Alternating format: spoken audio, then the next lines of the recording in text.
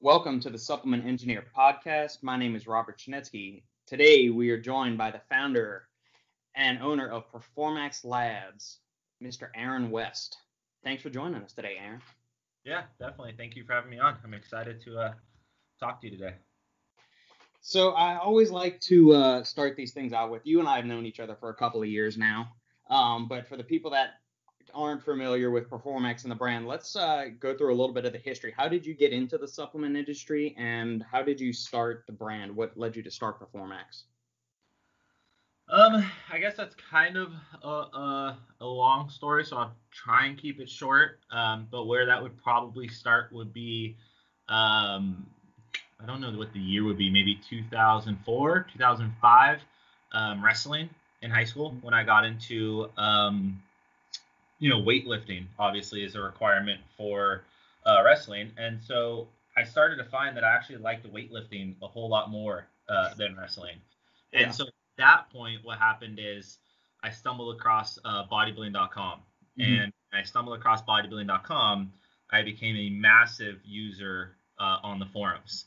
And so once I found that wealth of information, I just kind of like really dived deep into all the science and what it takes to make a good product and ingredients and things like that. More so, not even of the premise of I want to start my own supplement company, just trying to excel myself within weightlifting. So from there, it kind of came to where I'm answering everyone's questions and I'm helping people out as I started to gain that knowledge. And I was added as a forum rep from by a supplement company. So as I started working for a supplement company as a forum rep, I got really close with their formulator, and we started working together. And then he would give me little like side projects, like, hey, these are the claims we'd like to make. I need you to pull up the study, see if we can make these claims. So I started doing some back end research for that formulator. Then it got to the point that I was actually helping with the formulations. Then it got to the point that I was able to actually put out my own product through that company. And this is all when forums were where it's at. This is 2003, 2004, 2005, maybe 2004, 2005, 2006, somewhere in that range. We still had Superdraw, we still had Ferroflex, we still had all the pro hormones. The bodybuilding.com forums were bigger than Reddit, I believe, at the time. It was literally the biggest online forum. It was the golden days back in the early 2000s. Exactly, yeah. And so that's where my kind of start, I guess you could say, in the industry came from. As I started helping this company, with their formulations and kind of growing in that sense, they actually found their own hardships. And so me and a lot of people from that company stepped away. We just didn't want to be involved in it. And at that point, I was picked up, or I applied for a local nutrition shop. It was actually NutriShop. And so at NutriShop, I was able to better understand what the consumer wanted as they walked in the door. Whereas when I was working with that supplement company, I was able to understand, okay, well, what does it take to take a concept, go through all the proper research and formulation to bring a product to the market. But I didn't necessarily understand, well, if someone walks in the store, what are they looking for? And then working at NutriShop, and no dig to them, but obviously they have their house lines, and I was kind of having to sell some stuff that I didn't necessarily 100% believe in, but just kind of had to sell it. So at that point, that's when I kind of realized, all right, I have the back end, knowledge of working directly with the manufacturer and helping bring concept formulations to market. I now have this front end knowledge of being able to find out what does the consumer really want when they walk into a shop. And that's what kind of started me thinking about, hey, look, I could do this. I could make my own brand. And really what I wanted to do with my brand, and it's how I find a lot of these supplement companies start, is I just want to make products I want to take.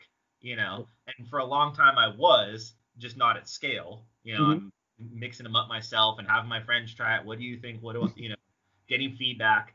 And it literally got to a point where I'm like, okay, I have enough knowledge within this that I could probably formulate a better product than a lot of the products on the market. And so I came into this trying to make really high quality, really well formulated kind of clinically proven supplements back when that wasn't the buzzword. Back when, we're talking jacked, and micro scoops and 1 gram of arginine with 1 gram of beta-alanine and 400 milligrams caffeine, and it's a prop blend. I just wanted to do something completely different. Yeah. So it's actually funny. So I'm at the LA Fit Expo, and I have all these ideas, and I just don't know, who to reach out to within, contract manufacturing and all that. And there's this little tiny, I guess it's a 10 by 10 booth, but at the time it seemed really tiny. And there's these 2 guys just standing in the booth, very, very, bleak. There wasn't much going on. It wasn't an exciting booth, just kind of 2 guys standing there.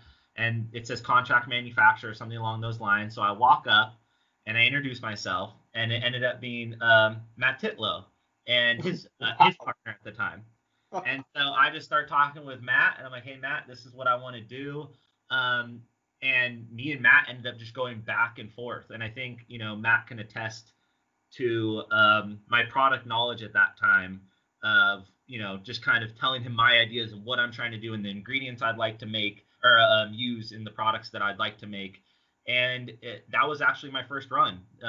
Compound Solutions, manufactured our first product. And this was actually back when they were a manufacturer. Shortly after that, Matt made the decision to quit doing manufacturing and focus on ingredient supply, which clearly, as we can see now, was an amazing decision. Absolutely. He made that, a correct decision in that regard. But yeah, that's kind of where I started, and that's kind of how I got my foot in the door. And luckily, it was with somebody that, is trustworthy, and we knew that, what we're putting in our products is what's in the product. So I'm definitely thankful that I, quote unquote, stumbled across, someone like Matt and Compound Solutions, and that's where I got my start versus who knows, who else I could have ended up having be my first manufacturer. Exactly. What year was this? 2014, 2015 time? Earlier than that? Yeah, no. Yeah, probably around 2013, I would say. So we actually started Performax, and I was still working at that nutrition shop just because, as most startups, it's not paying my bills. Right. And then it wasn't until around 2014 that I was able to actually quit, go all in, and buy my second product, HyperMax. We were already fully open label, full disclosure. That was just the new way that we were going to do it. And that's a little bit ahead of the trend. I mean, obviously, people like NutriBio were probably doing it before that. But if you were on the forums, if you were looking at, the popular websites back then, like NutriPlanet and bodybuilding.com, the full open labels were few and far between. And that was one of the things that we were really focused on, is moving in that direction. Another thing that I think, we were kind of one of the first to do was the combination of real clinical dose performance and pump ingredients, but also maybe a little bit more of an edgy stim. And I feel like those were 2 completely separate and like fields at that point. You were either like full clinical dose, 5 grams creatine at the time, 3 grams beta-alanine, 250 caffeine, whatever. And then on this side, there was like, okay, well, I'm a pixie dust everything, but there's 1,3 in it, so you're going to feel it. Yeah, you got the crack powder or you got the efficacious stuff. It was either or. So for us, we were, I'd like to think one of the first to really start to do both. And, we never dabbled in 1,3, but we did use amp citrate. So, we had pretty much a full disclosed label, clinical dosages, but we're also using amp citrate. So we definitely kind of mended that.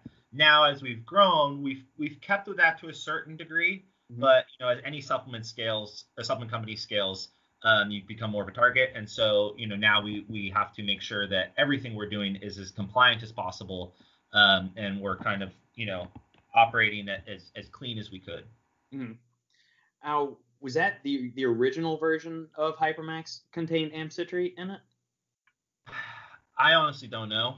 I believe so. I believe the first one did. But over the years, there's been so many renditions of HyperMax. I think probably like upwards of like 6 or more. That it's really hard for me to know. But I believe it probably was. Amp citrate was probably in the first version, and very quickly we removed it We was probably only in the product for 5 or 6 months, and they're like, oh, bad idea. Yeah, it went out really quickly. Early 2015, late 2015 is when it got the ban. I think so. Yeah, somewhere right around there. Yeah. So, in keeping with that, there's a couple of things I want to go from what you were just talking about. You said that when you were with the nutrition shop, you learned very quickly the differences between what the consumer wanted and what the supplement companies themselves were trying to do, and even what the stores, what their pushing angle is. So what were some of the things you learned in that a consumer doesn't understand, both from the formulator point of view and from the supplement shop point of view? That's a tough question because there's a lot. And I think that I think a lot of people walking into a shop, and this is why we designed our brand the way we did. A lot of people walking into the shop just don't know, and don't know what they're supposed to take, and kind of on a tangent. I think that's why retail probably will always be around. Is there's going to be a subset of people that can't go online and just go, yep, this is the one, because they just don't know. They can't turn the bottle around and look and say this is great, but they need to go in and talk with somebody. Right. So that kind of guided where we position our brand, which was our brand is for the educated consumer. Our brand for the people that you find on bodybuilding.com forums at the time, Anabolic Minds at the time. It wasn't for the person that walked right into a store, just because the person behind the counter is not going to be able to really give it the value it deserves. Right. Oh yeah, this one hit super hard. Try this one. And there's just so much more going into a well-formulated product than a few strong adjectives. So that's why we kind of positioned the brand the way we did. But yeah, I think that a lot of consumers, going into the stores are just uneducated on what they're actually looking for and what they need. And then I think that positions, some of the wrong shop owners to then just push on the highest margin product. And that's just how a lot of nutrition stores operate is based on margin. At the end of the day, it's a business, so they want to be able to make the most money that they can.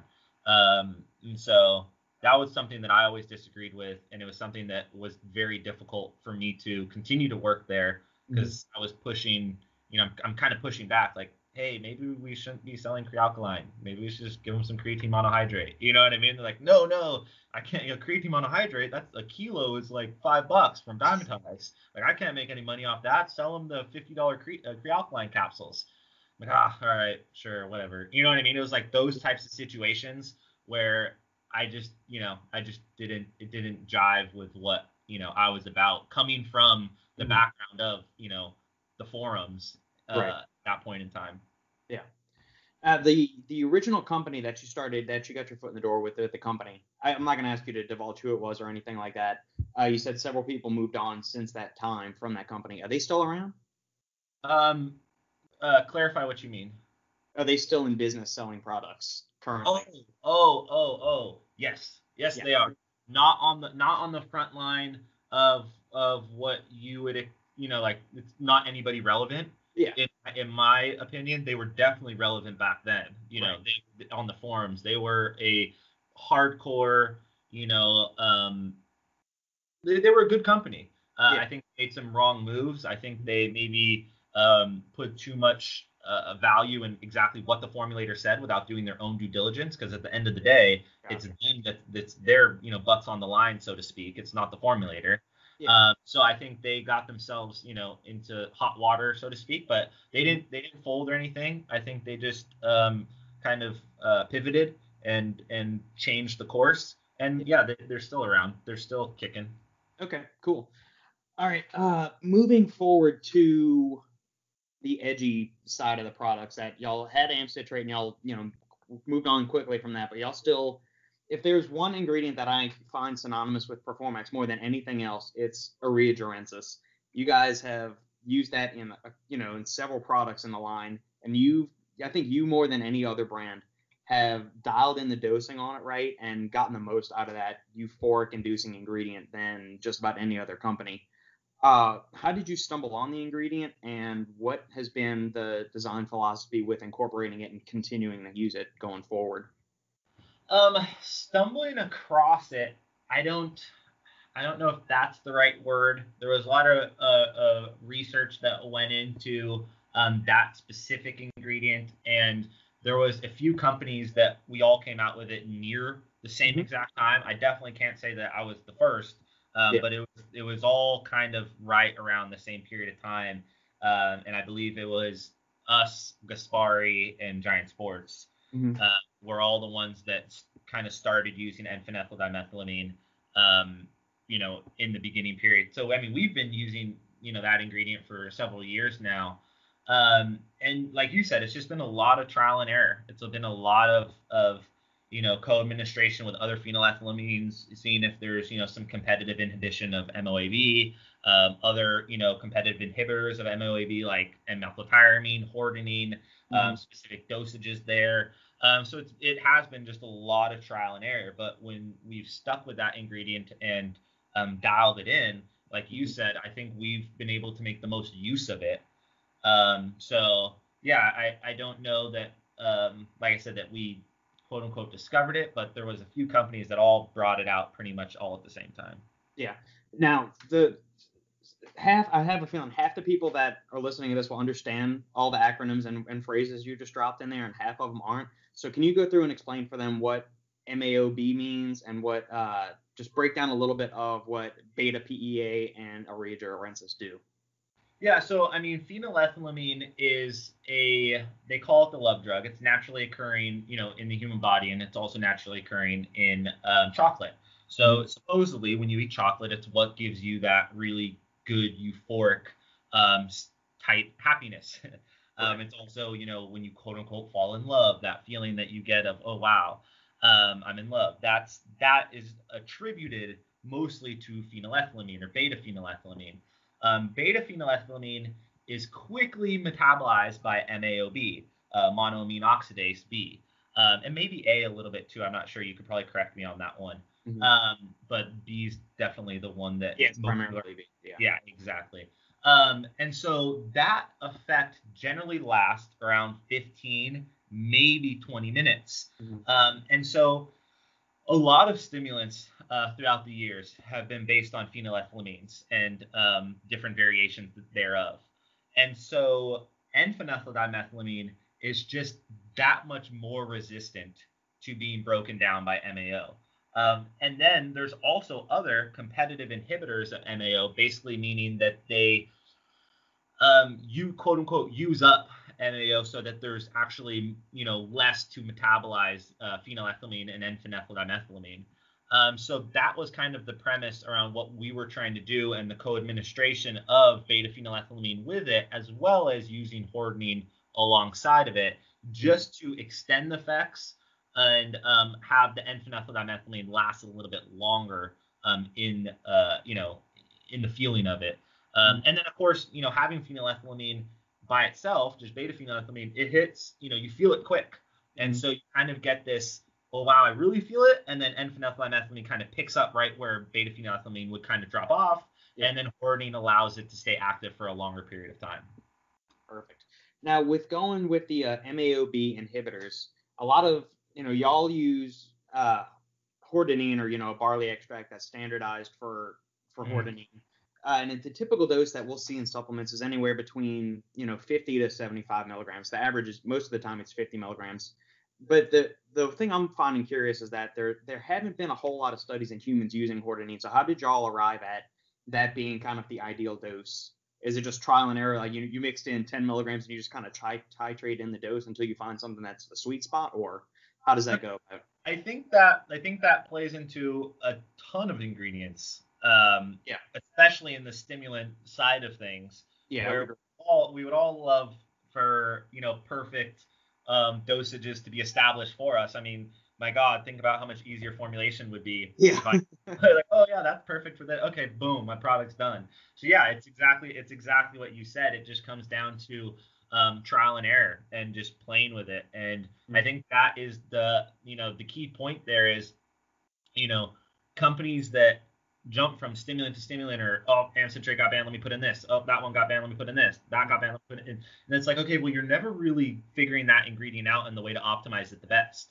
And that's one thing that we've done really well. And like you said, we've stuck with that ingredient for quite a while. And I feel like we've gone to a point where we really understand the feeling of it and what we need to do to optimize that feeling of it. So, but yeah, simplistically, the answer would be yeah, it's a lot of trial and error.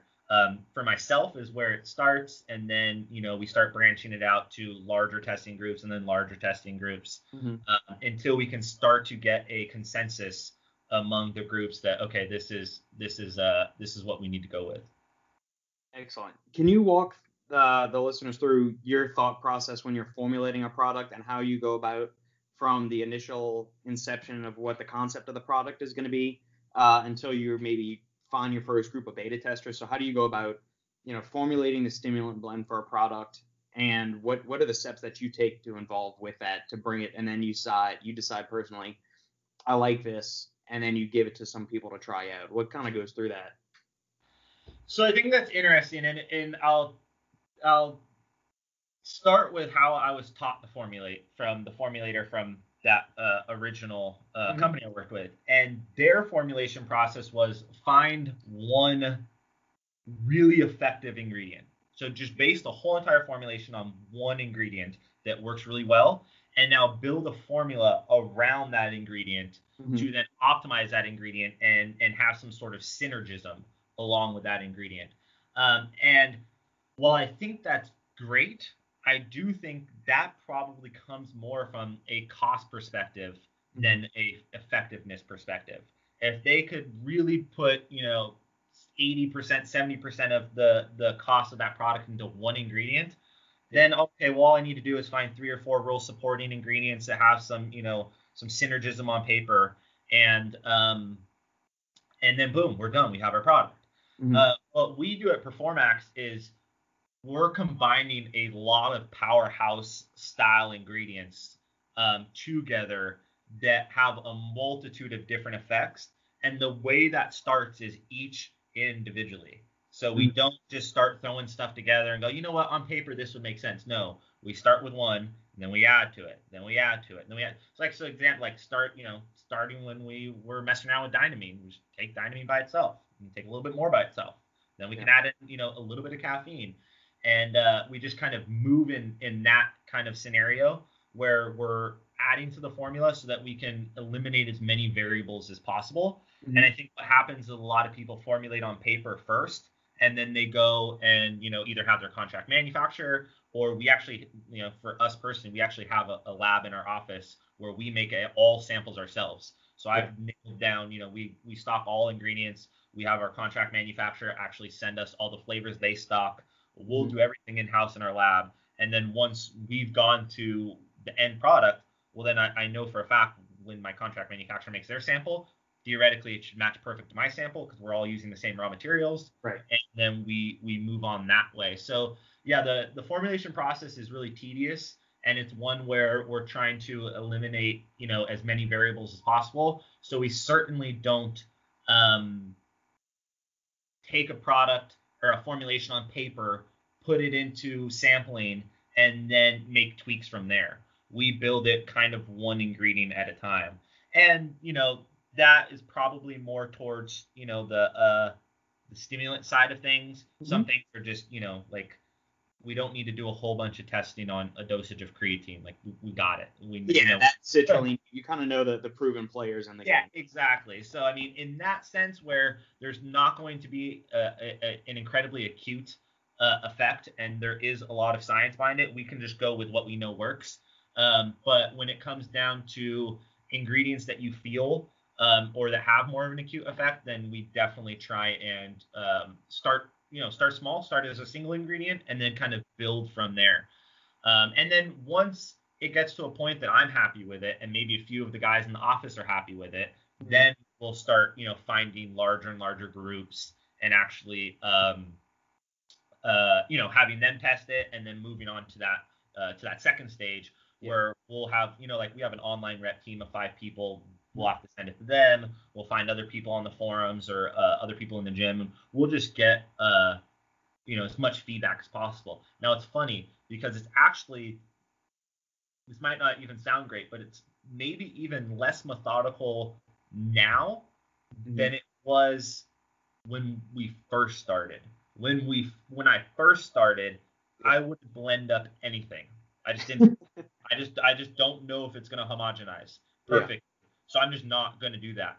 I literally weighed out every single ingredient in a formula one by one, and I would either put it in a little baggie or I put it in like one of those little pill jars. Yeah. And that way I knew for a fact what is in there is exactly what I want to be in there. Yeah. So yeah, we wouldn't even allow for, small scale blends or anything back then.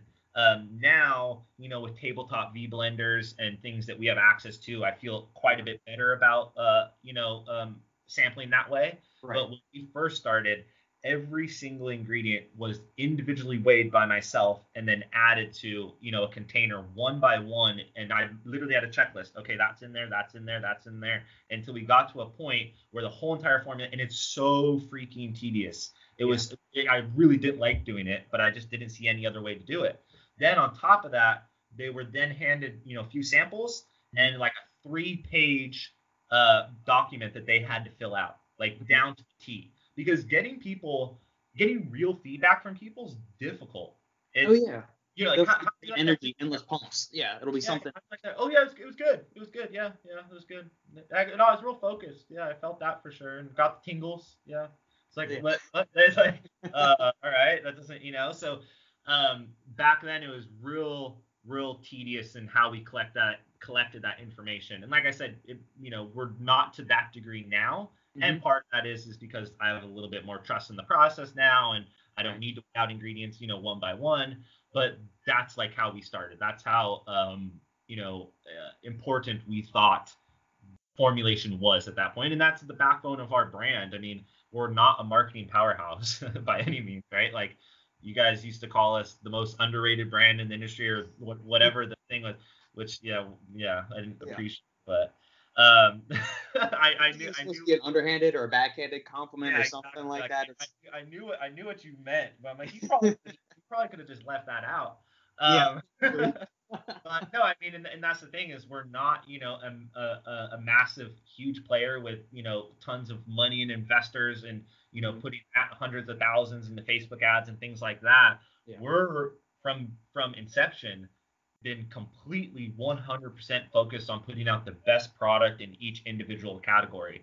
And that's where we nail it. I mean, it's just, maybe it's not flavors, but it's everything else.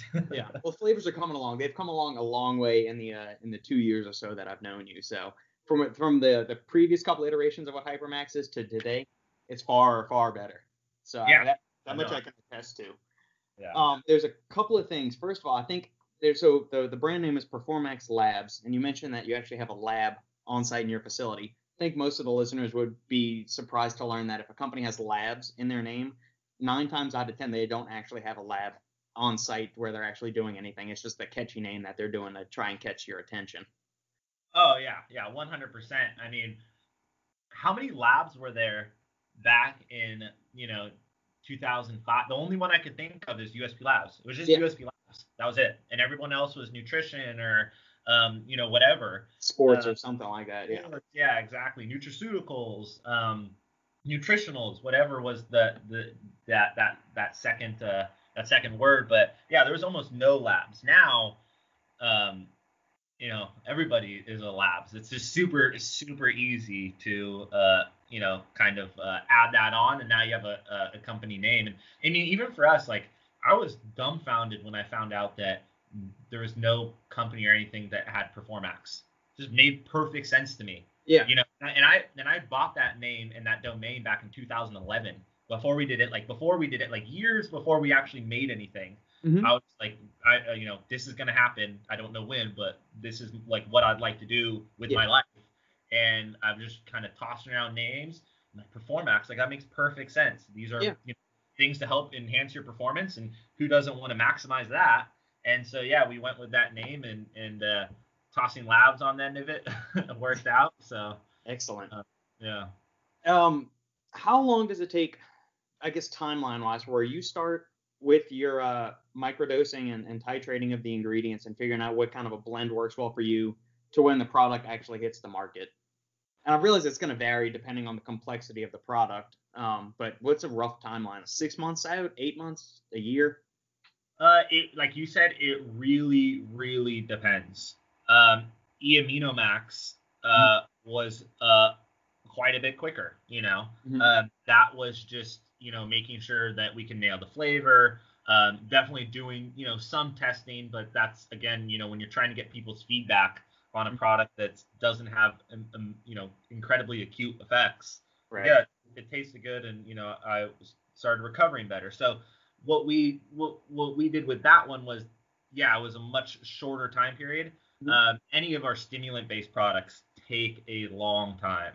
I mean, 6 months would be far short. It would probably be much closer to a year of testing.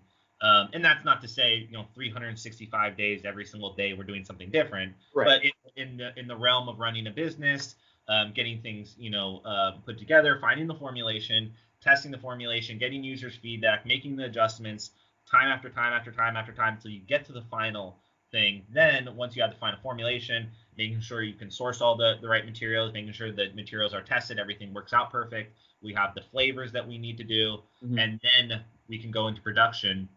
It can definitely be a year's time easily. Interesting. Interesting. What is, and through your course of self-experimentation and whatnot, what is it, one ingredient, or it could be one or two, that you think is a little bit overhyped in the industry from either a stimulatory experience or performance? Um, huh. I don't know because I feel like I'm gonna piss off someone that has uh, shoot. I couldn't tell you one. I mean, they're all. It's just gonna be all the ones that I think we all know just don't do anything. Like if you want a real easy answer, it's gonna be things like arginine, and somehow it keeps making it back into people's products, and God knows how. Yeah. They somehow someone keeps using it, and I've even seen kind of like major players in the industry, and I'm not saying like legacy brands. I'm saying like major players on the come up. Yeah. They're still That's using AAKG and exactly, other forms it's of still using. garbage. I'm just like, what? How did you not? How did you not get the memo? You know what I mean? Like, where did that make sense? Like, and it could be, oh, it's a cheap ingredient. Well, just fucking leave it out. Yeah. Just don't make it cheap. Just don't use it then. That's cheaper. Yeah. So definitely that's one of them that, like I said, I'm surprised that I still see. If I had to pick a second one, huh? To be honest, I don't know. I couldn't. I mean, I'm sure you could throw out a few, and we probably agree on them. But I would say right now, just off the top of my head, the one that I just am dumbfounded that we keep seeing is arginine. What about some of the so-called fat burner ingredients like octopamine, halostation, or hygenamine? Any of those kind of beta 2 agonists? Do you think any of those are better than say hordenine or synephrine, or are they just kind of meh? I do think they're. That's hard too. From a pure fat burning perspective, I think they're kind of meh. I Mm-hmm. do think that there is some synergism where, if done correctly, it can definitely have an effect. Like for Oxymax, we have a combination of forskolin that increases salicylic amp, and then we have alpha yohimbine with hygenamine, and that three combination all kind of works down the same pathway downstream Mm-hmm. to enhance fat loss. So I think, and this is theoretical, right? Like we haven't actually done the clinical study Yeah. to prove that, but theoretically those three ingredients all work through the same stream of mechanism to Right. enhance fat loss. So I think in that sense, I think there could be some value in them. Um, so hygenamine of the ones you mentioned would be the one that maybe I would like give a nod to. Mm-hmm. But the other ones, octopamine, halostat, I don't even know how halostat even became a stimulant. Yeah. I've never used it. It's been in a blend with 14 other stimulants, so it's kind of hard to say. Man, that halostation really felt good. I mean, that just took it over the edge. Yeah, exactly. So one, and it's one ingredient I haven't done a lot of research into because my initial, findings like, okay, this isn't actually a stimulant at all. Yeah. and I don't know that there's any real solid, fat burning mechanism behind it, and just boom, chalk, thrown to the side. So that's like how far my research went into that one. So I really couldn't go too deep into that for you. But I do think, something like hygenamine could be effective. I also know that, I forget what company it was. Shoot, this was quite a long time ago. That was doing massive. They never actually made it to market. They were just some in-house testing, and they were doing massive doses of hygenamine, like 100 milligrams, 150 milligrams, 200 milligrams, and wow. they were reporting. I feel like it was Giant Sports, but I could be wrong. And again, I don't want to like upset anybody, but I feel like it was, but I could be completely wrong. But I remember a company doing some testing with some massive doses of hygenamine, and they were reporting some really strong effects from it. So yeah, I personally haven't tried that, so I don't know. Yeah, the most I've seen in a product, I want to say, is probably 75 milligrams, and I think one of the older versions of Blackstone's Dust or Dust Extreme had it back then, but they've gone through several reformulations, so I'm not even sure if the doses are that high anymore. Yeah, no, I do remember that one. I think that was the one that the Gorilla Chemist did. Yeah. Yeah. So. Now y'all have used alpha-yohimbine or rowalskine in most of the stimulant blends, or if that's your preferred form of yohimbine. What made you choose that over regular, yohimbine hydrochloride? Is it personal preference on the feel, or is it, some kind of underlying mechanism that the people listening may not be aware of? It is So this is a weird situation. So when alpha yohimbine came out, I can't remember. I believe his forum name was DSAID, and I could be completely wrong if that was the person. I think it was Matt. It might be somebody else. But anyway, the point is when alpha yohimbine came out, it came out in a 30. I think it was a 30% extract, and I believe it was 30 milligrams, and it yielded 9 milligrams alpha yo alongside black pepper extract, right? Holy hell! Well, that's where things get a little odd. For a long time, alpha yohimbine was always touted as a more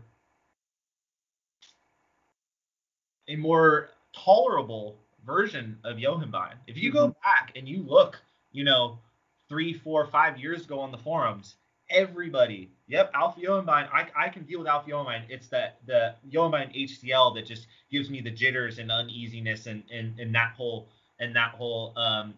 negative side effects that people get from that don't respond to yohimbine. So for a long time, alpha yohimbine was the one that people actually were able to take when they couldn't take yohimbine hydrochloride. And again, that was kind of backed up by the fact that one of the first products that came out with real extracted alpha yohimbine was at a 9 milligram dose, and people tolerated it perfectly well. Nowadays, I don't know if it's because more synthetic versions of alpha yohimbine are being used, or it's a slightly different isomer. I don't know, but it seems like nowadays alpha yohimbine is associated with less tolerability than yohimbine hydrochloride. So we've used alpha yohimbine for a long time, and we've always found that it's more tolerable than normal yohimbine HCl, and that's why we've always used it, and we continue to use it that way, and most people seem to enjoy it in our products. However, there are products too that it seems to hit people hard, so it could be the formulation. It could be, whether, because I do know that there's a Rosslyn hydrochloride available. I do know it is, there's a synthetic version available. It could be that. It could be a number of things. I don't know. But we chose to use it because at a point in time it's more tolerable, and I still believe it to be a more tolerable ingredient than yohimbine hydrochloride. I would agree with that. In the products, the Performax products I've used that have it in there, I've never experienced an adverse reaction to that ingredient. I want to say it's either the grade of extract or the quality of extract y'all are using, or the dosage, because I tend to respond better to regular yohimbine hydrochloride. I've gone up to 5 or 7 milligrams and been fine on your regular yohimbine. But it's when the alpha Y gets to, I want to say 4 milligrams and above that 4 to 5 alpha Y doses, man, I feel in a way that I've never felt before, and it's the most uncomfortable, nasty feeling I've ever imagined. So I think while that stimulant is indeed very powerful, at the right dose, it can be incredibly smooth and make for a good energy experience. But you cross that threshold, man, and it goes off a cliff really quickly. Yeah, no, 100%. It's one where one of those ingredients where less is better. Yeah, I would definitely agree. What now I've met your wife, talked to her before in the past. Has she been with you since the inception of Performax? Kind of, I believe so. Like, no, obviously not from a formulation perspective, Right. and not from like an inception perspective, but from receiving the first, pallet or couple pallets of product, yes. Yeah. And so she's been there, ever since. There was a certain point in time where, obviously, there wasn't enough revenue being generated to really have any employees. Right. She was still helping. And Yeah. within the last, 3 years, she's exclusively worked for Performax as our office administrator and bookkeeper. So yeah, it's like to your question, yes, she's been there ever since we got our very first pallets of product. Yeah. The reason I was asking is that Sandy played a pivotal role, or a strong driving force in me switching into this industry. And I spoke recently with Justin Hall, the founder of Supplement Snoop app, and he said his wife was kind of that driving force behind him that kept giving him the encouragement to say, yeah, you can do this, you can do this. And when you encounter challenges, they're kind of there to be that reinforcement that, hey, you're doing the right thing. So I didn't know if you had similar experiences by that, or if you don't want to even go into that, we can just shift topics and go into something else entirely. So I think, and we talked about this a little bit before we got, on the interview, was I got into this for the formulation side of it, right? And so that's where my focus has always been. And lo and behold, there's this actual whole other side called the business that needs to get ran too. And so that's taken up so much more of my time that I haven't been able to dedicate as much time to the science and formulation as I'd like, because that's really the core of what I enjoy to do.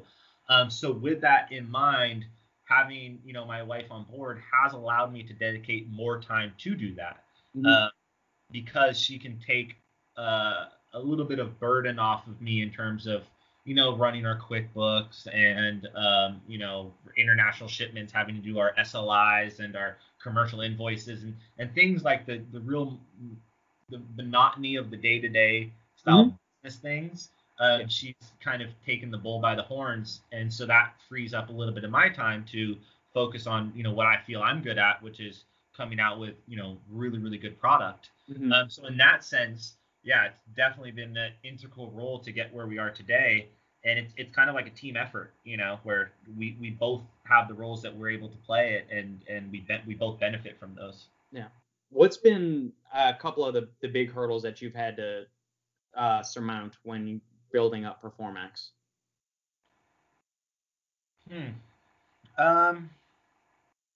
Your interview so far is very introspective. You're making me think a lot about it. That's the goal. I try to get past the surface fluff of, hey, pimp your products, which there'll be time to do that. Trust me. I just don't think about these things, I guess. Hurdles. Definitely just like in general, just the marketing, right? Just like not getting the nod that I think our formulations deserve, not getting the focus that I think our products should get. And I think it's not sad. It's just the way that the industry is moving. I mean, look at all the products on the market nowadays. Now that there's been the push, which we were happy to be a part of, the push towards fully disclosed open label products. Yeah. Well, what do you know? Now all products start to look the same, and people want to go, oh well, they're not copying, or even if it was a prop blend, they could test your product and find out. Really though, I mean, does another company really want to just arbitrarily spend thousands and thousands of dollars just to find out what's in your product? So I just think that, I just think that everything is starting to look a little bit more and more similar. So, now that goes back to, okay, well, if everything's starting to look more and more similar, then what's the differentiation factor? And that's the marketing. And Mm-hmm. that's something that we haven't, done a lot of, because we've been focused on producing the best products on the market. So I think that's probably the major hurdle that we have is that nowadays it's really about the marketing. Nowadays, where products are all starting to look a little bit more similar, and all the formulations are starting to be a bit more similar, and they're easy to be similar because they're all open label. So the next guy that wants to come out with a good product, just, okay, well, it's gonna have 6 grams of citrulline, it's gonna have 300 milligrams of caffeine, it'll for sure have a gram of agmatine, I guarantee it. It might have a gram of tyrosine. Like, we could do this all day, Right. And so then, now that there's less differentiation, well, then how do you set yourself apart? Well, it's just going to be what kind of lifestyle and culture you can formulate. Exactly. So it's just going to be the marketing behind it. So I think that's been our major hurdle. I do think, there are ways that we can differentiate ourselves. I think we're the only company to use S-nitrosoglutathione, which is a nitric oxide donor. We were one of the first to use Eria Jarensis, as we spoke about. So we try and differentiate ourselves through the ingredients that we use, and it is becoming more difficult because now everyone has access to the same stuff, and it's easy to know what works. Oh, it's in that product, that's a popular product, I can go ahead and add that to my product as well. And so I think the major hurdle for us has always just been, we've always wanted to focus on the formulations. We've always wanted to focus on putting out the best product. Nowadays, that's just not enough. We need to do the more of the marketing. So since formulation's kind of been your baby, the stuff that you like to enjoy the most, and I'm an unabashed ingredient nerd myself, so I share your passion for just wanting to focus on formulation and not want to have to mess with all the other fluff and frivolity of the supplement industry. What are some of the emerging ingredients that have you excited as a formulator? See, and that goes back to what we're talking about, is that I probably haven't been able to dive deep enough into that aspect yet to really get excited about stuff. I know me and you were texting each other a couple of days ago, and I told you about that new nitro rocket. Yeah. I think that could be a really cool ingredient. One of my buddies, Marcus, which he was able to try it, and he said it was strong. And so now we got to figure out, like, well, why? What? Because the amount of nitrates contained in there isn't at all close to what you would get from an amino acid nitrate or a potassium sodium nitrate. But he was getting lightheaded at a very low dose. So then you start to think, okay, well, are there other, antioxidants, polyphenols, things like that are making those nitrates that much more effective? Yeah. Because we all know that, if you're going to use an amino acid nitrate or a sodium potassium nitrate, it needs to be, co-administered with vitamin C, an antioxidant, to try and eliminate as many cancer-causing agents as possible. But at the same time, that would lead to a higher conversion to actual nitric oxide. Right. So if it's in a source that is riddled with a ton of antioxidants and polyphenols and things like that, does it make a lower dose that much more effective? Possibly. I mean, that would be my only kind of understanding or reasoning to why it felt so strong for him. So I think that's an exciting ingredient, whether it's going to be able to be used due to, the limits on patents and things like that. I don't know. But it sounds like a pretty interesting ingredient, being able to standardize up to 10% nitrate when the highest beetroot on the market is like 2%. That seems pretty cool. Who knows if it's actually going to make it to market. But that one I thought was pretty cool, just getting, a little bit of user feedback from it. Other than that, there's probably not, like I said, I probably haven't dived deep enough into what's coming out to really give you kind of an exciting feedback on upcoming ingredients. I'm sure once we get off the podcast, they're like, oh yeah, there's that one and that one. Well, let's talk about some of the since you've got a common history with Matt over at Compound, and I spoke to him a couple weeks ago, and we were talking about it just a little while ago as well. What do you think about some of their newer offerings like Vaso 6, Dynamine, and Next CBD? That's those are three of the hot ones it seems right now on the market from a formulation standpoint. Yeah, definitely, and we're playing with all three. So yeah, I think Vaso 6 is a really cool ingredient. I definitely we use it in Vasomax, and we did at a certain point, have a license to use potassium nitrate, and we switched from potassium nitrate to Vaso 6, and we actually got better reviews. There was actually people that were saying, "Wow, I actually like this version better." So obviously, as I'm sure Matt explained, there's the benefit of increased nitric oxide, but there's also the benefit of increased endothelial function, the relaxing of the blood vessel itself. Correct. And I think that 1-2 punch leads to a pretty substantial pump feeling. So yeah, that was a really cool ingredient, and I was happy to include that in Vasomax, and we've had a ton of really positive feedback on it. I think Dynamine is a really cool ingredient. I think maybe the timing or positioning wasn't quite fair, right? Like I don't think it should have been positioned, not from like Matt's standpoint, but I think from the consumer standpoint of like, oh, DMHA is going, what's going to be the next best thing? And it just happened to be that Dynamine was coming out at that point in time.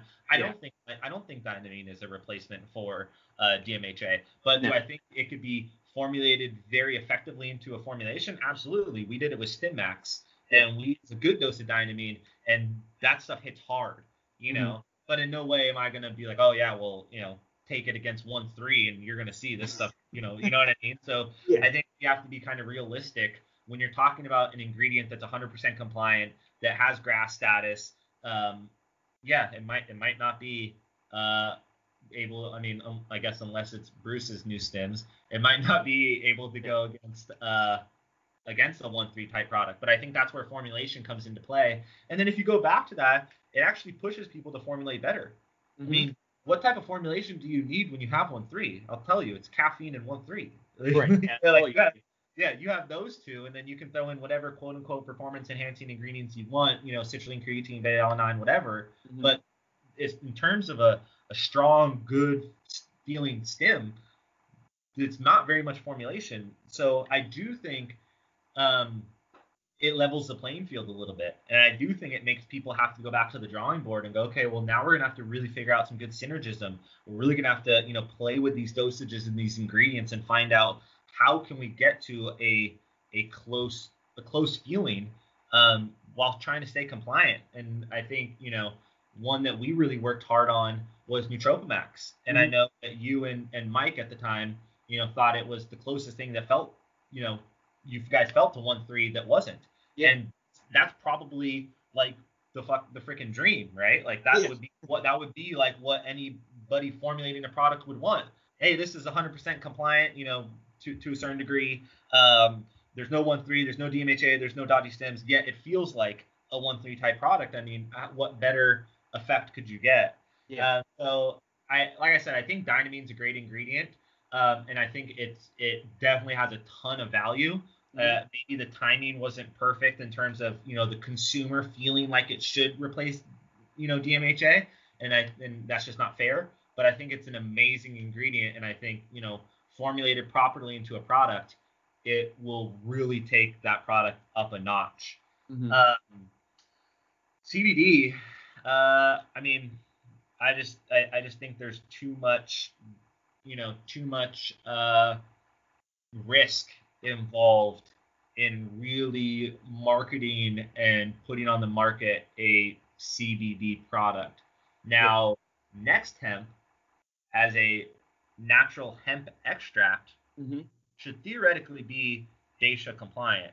Now, there are people that disagree because as a hemp extract, it could still, and still does, theoretically contain some CBD.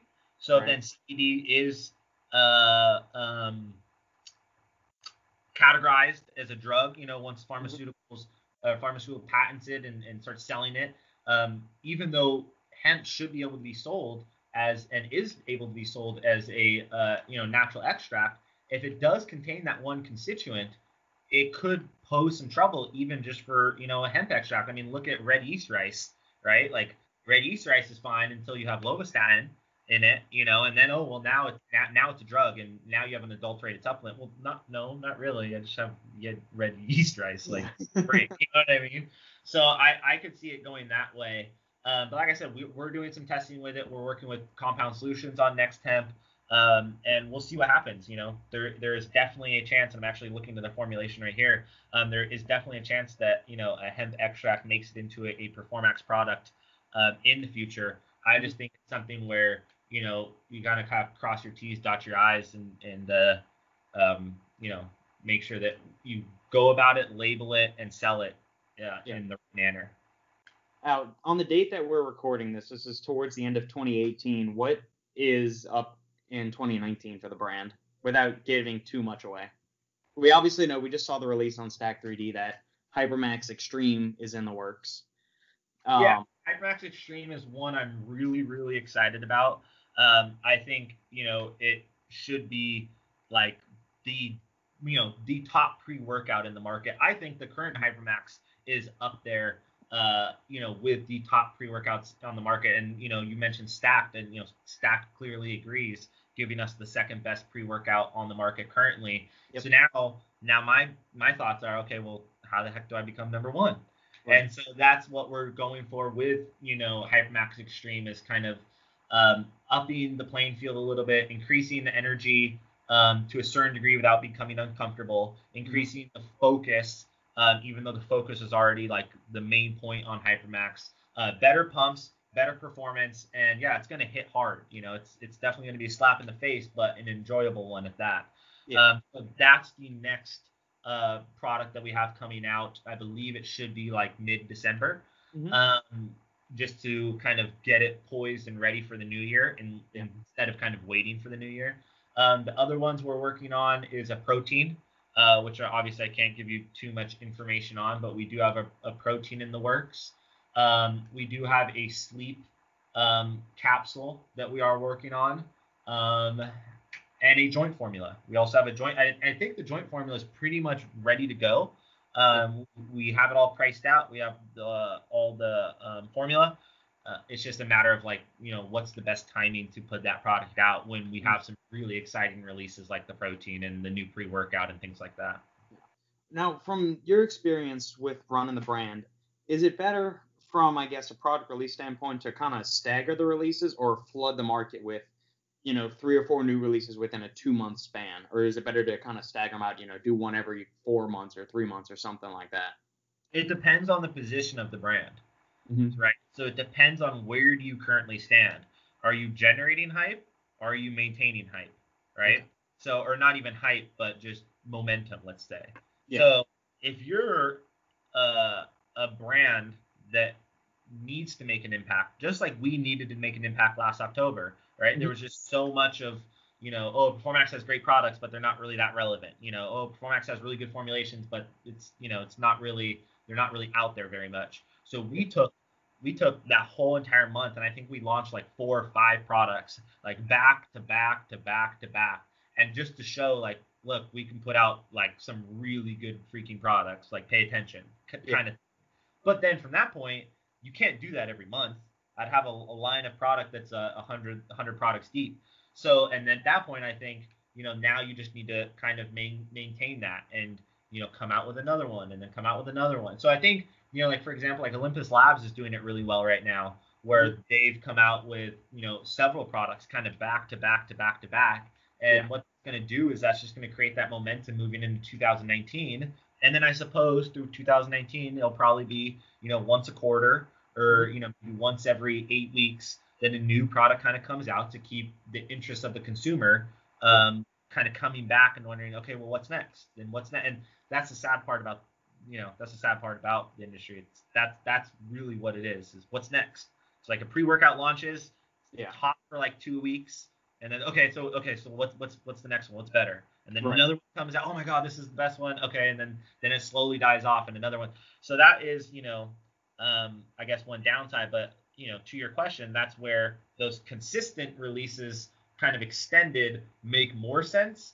But as an upcoming brand that wants to make an impact, I think you really need to kind of put your money where your mouth is and come out with some strong formulations, and several of them right out the gate to get attention. Yeah. Which in the lineup in the Performax arsenal are you most proud of? All of them. Oh. Well, it's funny because I literally just start to like roll through the products in my head. I'm like, well, yeah, that one's really good. And, oh, yeah, that one's really good too. So I honestly couldn't give you an answer, because I wholeheartedly believe we're putting out some of the best products per category. And like, I'll stack my product up against any product available in that specific category. I honestly think Alpha Max is probably one of the most complete testosterone boosters. I honestly think, Oxymax's capsule fat burner is one of the most complete real fat burning products. And it just kind of goes down, down the list of of the products that we have and the ingredients that we use. Mm-hmm. I mean, for example, like E-Aminomax, something that's not really that. It's not like exciting in the same way that a pre-workout release would be exciting. But having a full 2 grams of L-carnitine, L-tartrate per serving. Mm-hmm. I mean, most fat burners don't even have that, or most products in general don't even have. It's usually 500 or 1,000 milligrams. But we're going to do that because that's what the science shows. Yeah. Same thing with HICA. You find HICA, and HICA is generally, dosed at like a 500 milligram amount. And in our product, obviously. For the people in the background, my wife just got home from work and she's trying to crawl underneath the camera. What's funny is it would have probably been like way less distracting if someone just walked by, but instead I just see this little head pop up and down. Sadie, the video doesn't go online. We put up a banner. Okay, good. Hi. Say hi to Aaron. That was hilarious. But yeah, like for example, most people using HICA are using 500 milligrams, and the daily dose, the clinically proven dose, is 1,500 milligrams. And I've had like literal discussions. I actually just had one this weekend with someone like, yeah, man, don't you think you could just do 500 milligrams? I'm like, yeah, I probably could. You're like, why don't you just do a gram of L-carnitine? You could save some money if you just did a gram of L-carnitine, 500 HICA. I'm like, yeah, I know I could save some money, but at the same time, it's also not going to be clinical dosages of what's actually proven to work. And I have to stand behind that wholeheartedly, regardless of cost. Mm-hmm. And I think that's what makes our products, per category, some of the best in that category. Gotcha. What is now somebody that's running their own business, how do you juggle mental sanity, still getting in your workouts, and keeping the ship going the right direction? I don't. No, I mean, I personally think, everybody can do it their own sort of way. I know super successful people that, specifically within this industry, that literally end their day at 2. They're just like, yeah, I like, because, also comes down to like efficiency versus, just time. I mean, if people can say, oh, I put in like, I worked 12 hours at my job today, but how many were actually just scrolling through Facebook, or how many were like checking your phone, and how many were you actually super dialed in, like on a roll, getting stuff done? Probably like 30% of the time. So if you were actually able to become incredibly efficient when you did work, you probably could put in a lot less hours if you were able to kind of get in that zone. But I think, it just goes back to like kind of like society as a whole. Right now, it's just like, it's this mentality that like it's super cool to be working all the time, and you're not going to get anywhere unless you're busting your butt and you're working 70 hours a week. But when you actually audit that 70 hour a week, there's probably like 30 hours where you were doing butt all anyway. Yeah, you're scrolling between Instagram, Facebook, your email. Yeah, and you can justify it too, right? You can well, what if there's an email? Let me check my email again. Okay, there's not an email. All right, well, Facebook. Oh yeah, I just saw this other company's coming out with this product, so it helps me gain consumer research on what's going on. So it's like you can easily justify any of those things as work. I guess it's really just being honest with yourself on are you actually taking a step forward, or are you chalking that hour up to work? Now, with all that said, I'm not at all like that, like that person I gave you an example of that's done it too. I don't know how you are, but I'm like slightly like obsessive about things, and I think that's what made me, at least I wouldn't even say good at what I do, but get to where I am now with Performax as a whole. Is that when I was growing up and I was like 13, 14, 15, something like that, I would bounce around from different hobbies trying to find something that I really, really liked. But while I was in that hobby, I was probably like the most annoying person you could ever imagine. Like, I remember my dad was like, could you just shut up about that stuff? I'm like, nope. I'm just like literally like it's just like I'm just like totally obsessed with just like at one point I wanted to build like choppers. I think it was when Jesse James had that like that TV show about motorcycles and stuff. Yep. And I just wouldn't stop. That's just like what I was obsessed with. I just all day, all night. That's all I would talk about. That's all I would think about. It's just that I think it's just like an obsessive personality, and that's how it is now. I mean, and the cool thing is I found something that has longevity within that ability. I found something where I wouldn't say the more obsessed I am, the better I do, but having that I wouldn't even call it a quality, but having that trait has allowed me to stay very, very involved every single day and super motivated to a certain degree in about what I'm doing every single day. Like I get home from work and then I'm sitting down on my laptop, going through YouTube, going through Ergolog, going through, PubMed, just like okay, I'm stopped working, but I'm just at home. You know what I mean? Yeah. And those are the things that it's not really working, and it's not. I couldn't call it working. Now I'm just doing what I like to do, right? Like I can't do that. I can't do that stuff when I'm at work. I actually have a real job that needs to get done. Right. But when I get home, well, now I can start to look at some, new research coming out. I can start to look into ingredients. I can spend time on, what's going on in the industry. What are, other tactics that other companies are doing. And it's just like that until I go to bed. And then half the time there's some sort of dream that is about something that I was looking up. And then I wake up, and then the first thing I do is pick up my phone and then go to my emails. Okay, now I need to start answering emails, and then I'm, taking calls with, certain countries. Like for example, after 5 o'clock, I'm at home, but that's when I'm mostly dealing with people in Australia because that's their middle of the day. So for me and my personality, I don't balance it. There's not any balance at all. It's just it's just 100%, supplements. Yeah, you're all into it, and it's that sounds so much like my days. My writing, the brunt of my writing is done in the morning when I feel like my brain is most active. It goes back and forth. Some days I'm feeling more productive in the afternoons, but more days than not, it's my brain is buzzing first thing in the morning. That's when I get the really intensive writing done. That's only because you woke up and you took 2 nootropimax, right? Exactly. Yeah. Okay. Funny thing about that, I actually had a dream about nootropimax the other night, and I always have my phone. It's on airplane mode when I go to sleep, but it's always right next to me. So I popped up notes or pages on my iPhone, and I wrote the entire intro to an article, and then turned the phone off and fell back asleep. But I kept dreaming about that, and it's this obsession. I know exactly what you're talking about. Or if I'm cooking dinner for us at night, I've got a podcast that I'm listening to in my headphones. That's either on nutrition or a company or an ingredient or some other kind of new workout program. That's just whatever the fitness, just so I can constantly keep abreast of what's going on. What are the emerging trends? What is the science saying? What are people like Mike Israetel and Brad Schoenfeld and Eric Helms and all of these guys? What are they seeing in their studies and research with athletes? So it's always changing. So you have to, if you want to be relevant within the podcast that you're doing, and just within the industry as a whole, it's almost like there's no other option. You just have to stay up on that type of stuff because on a day-to-day basis, new research is coming out. Ingredients that we once thought were really good aren't great anymore. Ingredients that we thought, didn't work at all. Now there's this new emergent study that shows, well, if it's paired with this, or if you did this dosage, now it's effective. So it is something that, within this specific industry and how fast everything changes, it's almost a necessity to be that obsessive like you're talking about. Yeah. Oh, we've brought up my favorite product in the Performax arsenal a few times now.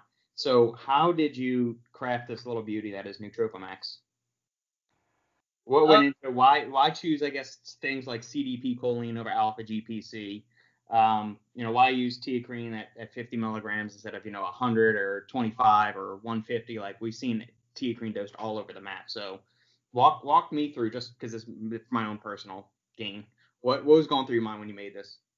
So there was an initial synergism, and it actually started out as a real simple product. I almost was going to call it like a simple series or something. Mm-hmm. And it was CDP choline, Nupep, and Huperzine. Like there's some real strong synergism there. I think that would be a really cool, and obviously like a small dose of caffeine. I think that'd be a really cool, simple, cheap combo that would be like incredibly effective. And so it was something where it's like, yeah, we can come out with this. We could probably sell it, for $15.99 or $19.99, and literally like a simple series style product. And then, we started just looking into more of the ingredients that would then come along with synergism with those, and then how we can kind of take it up a notch. And so, part of it is you want a nootropic that's going to last quite a bit, right? So you're going to want something that has an extended effect. Well, there's a Japanese study that shows when you combine L-ornithine with caffeine, the actual office workers, which now we're getting into clinical studies that are exactly for the demographic that would take this. Correct. It's not, just random freaking, Taekwondo people. It's literally office workers. Taekwondo. I'm a Taekwondo person. I don't know if there are such thing as Taekwondo people, but it was office workers that co-administered caffeine along with L-ornithine, and they reported they felt an increase in mood, focus, and well-being for upwards of 8 hours. Okay, so now we need to start testing with that. But before we start adding that into the original synergism, the original 3 compounds, we need to first test that by itself. Okay, now we can test that by itself. Okay, now we can add in that with the other 3 ingredients and start to see how that feels, right? Mm-hmm. Now we need something where, okay, it's pretty much 100% acute. We need to be able to, I'd like it to get better with time. I'd like it to have a benefit where the more you take it, the better it's going to work. And that's where the COPA came into it. The COPA studies show that after an extended period of time, then you're actually getting a real cognitive enhancement, more so than just this acute, mental stimulus that gets you focused for now. We wanted to get better with time. Now, I'll interject there and say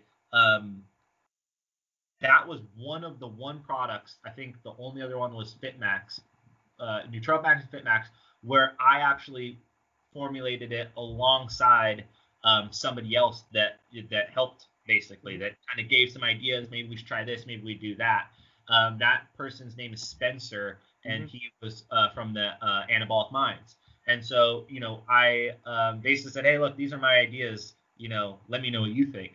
And that just goes back to the whole kind of running the business thing, right? Because I can't just sit here and just only do formulate. I'm like, okay, I have to answer these emails. Check this out. Tell me what you think. Then he comes back with his thoughts, and then I give my thoughts. And then he wanted to use rhodiola. I didn't want to use rhodiola in this specific formulation. And there was, we kind of went back and forth, and we ended on the Nootropomax that we have today. And I would honestly put it up against literally any other nootropic. Now, is it a kind of caffeine heavy, maybe, or stimulant heavy nootropic? For sure. So am I going to put it up against a stim-free nootropic and say it's better? No. But if you want a nootropic that has a good stim effect with some really good focus, I would honestly put Nootropomax up against any nootropic on the market right now. Yeah, and especially if you go and look at all the bestsellers on Amazon or whatever, all of them are a tremendous prop blend of, between 15 to 20 ingredients, none of which are dosed anywhere near the clinical range, but somehow they're getting the number 1 slot on Amazon. And it's absurd when there's an openly dosed product that's actually effective as hell. And, it befuddles me. Most underrated on the market. Yeah, that's the brand, the best one you never know about or ever hear about. That makes it good. Yeah, I figured it would. But yeah, man, it's just y'all have knocked that out of the park with that product. I love it. I've got one bottle here that I'm holding on to right here. I haven't cracked the seal on it because I've got a few sample packets from maybe 4 or 5 months ago that I'm weaning out just to hold on to. So. Got it.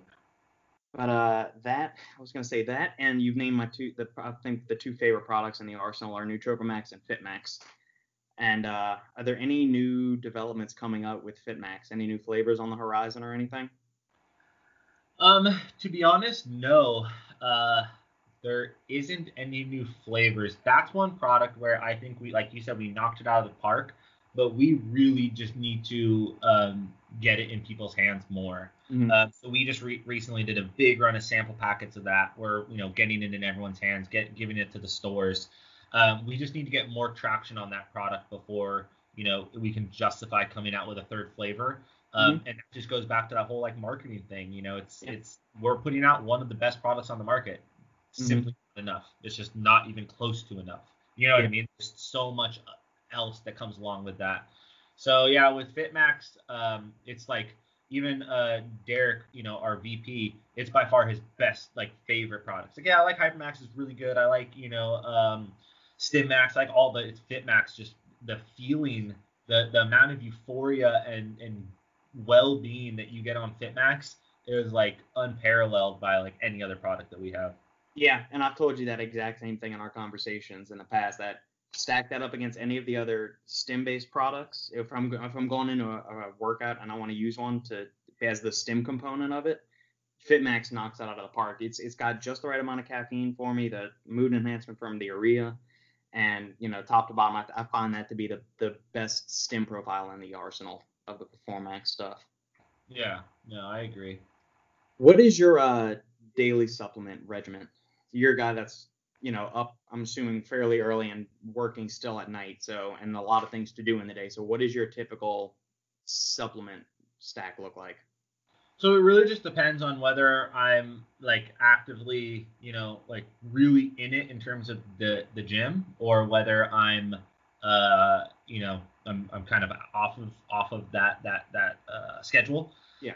If I'm in it, it's usually a scoop and a half of FitMax right when I wake up. So waking up 6:30 or so, scoop and a half of FitMax, literally go to the kitchen, scoop out FitMax, get back in bed, get on my phone, check my emails, check social, check everything, and then in the gym I'm drinking E-amino Max. And then I get home and I cook breakfast, go to the office, and I'm at the office, and then generally around, I would say probably 12, I pop in two Nootropimax, and that gets me basically through the rest of the day. Like I'm a pretty like stim heavy guy though. Like I generally take a lot of stims. Yeah. Sometimes there might be a bang in there at some point. That might kick the Nootropimax back a couple hours because maybe I have a bang at like 11, and then I take my Nootropimax at 2. And so in terms of like stimulants, that's kind of the stack right now. I definitely do HyperMax in the morning sometimes, but right now it's mainly been the FitMax. Yeah. In terms of like day-to-day style supplements, I only do 2 carb meals, breakfast and then lunch. So there's 2 caps of Slim Max before each one of those meals. And then I'm taking 2 Alpha Max right when I wake up and then right before I go to sleep. And that's pretty much the entire supplement regimen. I am taking some protein, which is, what we're coming out with. So, I got to get the hands-on testing. But other than that, that's probably the bulk of my supplements per day. Let me see how I want to phrase. Would you want to say if it's a single source protein or a blend of protein sources, or would you rather just keep that on the download for the time being? Yeah, we'll go ahead and keep that one on the download for now. Okay. All right. Good try though. Yeah, I figured I was gonna try to see. We'll see. We'll stay tuned to the stacked headlines. Right. So I'll get you out of here on this these last two questions. What is the 5-year plan with the brand? Where do you see yourself in 5 years with them? And what would you tell a consumer who has never tried Performax? What first product should they try? In terms of five-year plan, that's difficult, right? Because I could give you like a grandiose style. This is where I'd like to be. Yeah. But I couldn't say that wholeheartedly because you never know. What I'd like to be able to do with Performax is start to scale it to be just a more mass market style brand. I think there's some things that we need to do as a company, which we will probably start to do throughout 2019 to position us to be able to be that. Really, really, really diving deep into the compliance, making sure that we've crossed our T's and dotted our I's. And I'd like to make it a major player. I think it would be good for the industry because we're just so focused on putting out really good product. So I think we can compete within that realm. And that's how I've always seen it. I've always seen Performax as a legacy brand in the making, right? Mm-hmm. We might not be the most exciting this year or just come out of the woodwork and just blow it off the doors. Yeah. But year after year after year, we are going to continue to put out the best product on the market by our standards. We're going to continue to scale and continue to grow. And, whether that is 5 years or whether it takes 10 years, I believe, Performax will be a massive, almost like a legacy brand at a certain point. And that would be my end goal. I know Singerman has come out and said that he's going to have, or probably pretty darn close at this point, the biggest brand in the industry. And I don't doubt that. I couldn't make that claim for myself. I don't think that, that's where that's not even the goal. The goal is to be a major player in the industry that is hoping to set a standard of quality where we can push the competitors to kind of like, all right, guys, look, your marketing's fantastic and your ads are killing it, but you need to work on the products a little bit. You know what I mean? And so I hope that we can get to a point where we're a big enough player that we're pushing competition to kind of follow suit with the types of formulations they're making. Yeah. Awesome. And what was the question about the first product that it have a consumer take? It really just depends on the person. It really just depends on who they are. But I think any entry level, I think really the introduction to any brand is their pre-workout. So I would say HyperMax is probably a good option to start. You're gonna see the type of quality that we put into our products. You're gonna get an amazing effect. It's arguably one of the best on the market. And I think that would then hopefully lend that person to go, okay, well, what else do they have? Let me check out their OxyMax. Let me check out their AlphaMax and hopefully kind of move in that direction. But I would say as an introductory product, HyperMax is probably the one that I think people should kind of give a try because I think they'll be impressed. Cool. Awesome, man. Well, this was a blast. Thank you for being so generous with your time. Keep kicking ass with Performax and best of luck on growing the company to become a legacy. Yeah, thank you, Robert. I appreciate you having me on, and I'm sure I'll be on again soon. Absolutely. All right, take care. All right, you too.